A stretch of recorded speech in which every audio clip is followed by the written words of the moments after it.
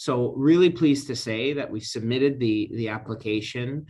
There'd been discussions for quite some time. I think Councillor Kathy Redden dates it back into the 90s. I mean, Mark, like I was literally at Dr. Power's school here in Port Hope, thinking I would be a pro soccer player at that time. And so, flash forward over 20 years later, and we're actually getting it done. Again, I'm back to the theme of a lot of talk, and we're actually getting it done. So the application went in, it went to the ministry. In 2021, we've put forward a review where the team from Ministry of Health has gone out to Campbellford to do what I think they call it a readiness assessment, where they've gone back and forth, asked a number of questions. So we're moving on the path. I'm not going to stop until we get that shovel in ground, if I have to dig it myself, to get this brand new hospital.